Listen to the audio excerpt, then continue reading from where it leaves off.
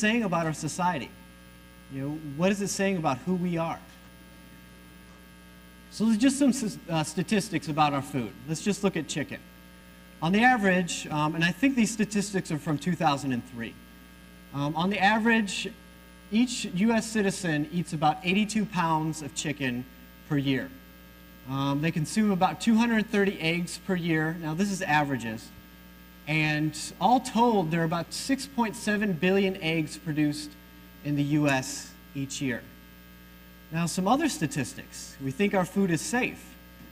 Eggs, everyone's scared of drinking or eating raw eggs. Well, only 0.03% of eggs are actually contaminated with salmonella. So it's a very, very small percentage, but we seem to fear that.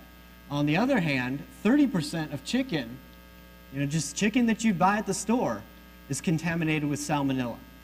67% of that chicken is contaminated with another bacteria, Campylobacter. And I'm not sure I'm saying that right. You can ask a nursing student if I am. But our chicken is not very safe. Now, our beef. On average, we eat about 64 pounds of beef per U.S. citizen per year. Now, in the 1970s, those numbers were reversed from chicken and beef. We used to consume 80 pounds of beef in the 1970s. And so this is a number from 2003. All told, 28 billion pounds of beef is consumed in the United States each year. And with our ground beef, 75.3% of it, you know, ground beef that you just buy at the store, 75% is contaminated with coliform, or the shit from the stomach when they rip the cow open. 32.5% is contaminated with E. coli, and 8% is contaminated with a Shigella toxin-producing type of E. coli. So make sure that you cook your beef, and maybe wash it, too, before you eat it. Now, the reasons that our food is contaminated like this is because of the factory-type farming that we have put into place in the United States here. We have huge, huge feedlots where thousands upon thousands of cows are all stuck together, and cows don't like to stand in their own feces. Cows like to move around, they'll do their business and then move away from where they've done their business. But in these feedlots, they can't do that.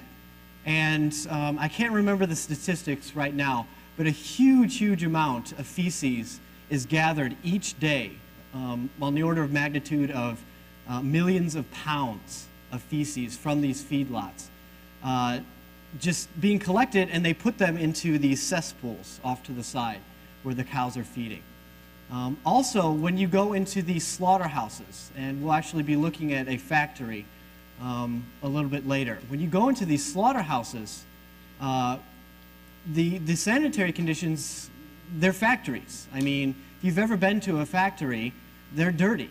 And so that's what you see when you're processing these cows, is you move really, really fast through the processing. And you read a little bit about that in Fast Food Nation.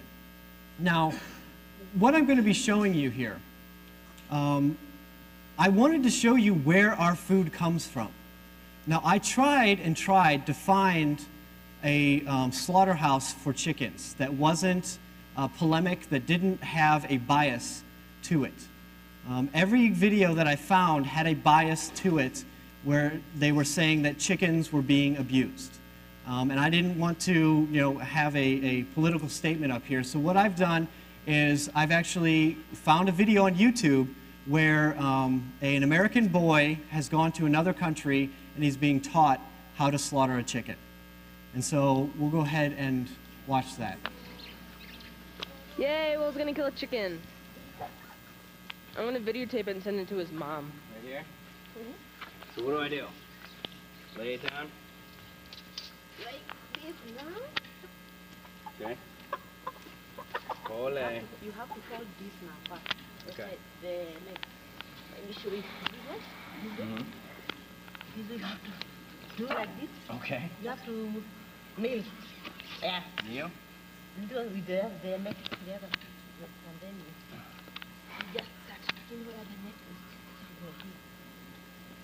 Yeah? Yeah, then we Just cut. as fast as possible. As fast, just saw it away. Yeah. All right. We'll make a lot of noise. No, it's Watch out, baby. All right. Yes, yes. Like that. Now? Oh, my God, my God. Now you can take away. You eat Take it. away? Oh, sorry. The bird doesn't know it's over. It's still alive. We saw the chicken that it's dead. Hey, chicken, you're dead. Stop. Stop flying.